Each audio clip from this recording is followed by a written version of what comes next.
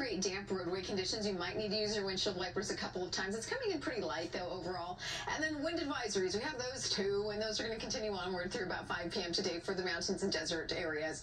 45-mile-per-hour wind gusts still in the forecast. Now, we head out the door into downtown Los Angeles, 76, inland Orange County, 70, inland Empire Valley Community, 75 degrees. It should be a really nice day today. Morning clouds at the coast, afternoon sunshine, 70, the mountains at 62, and then the high desert's getting up to about 69.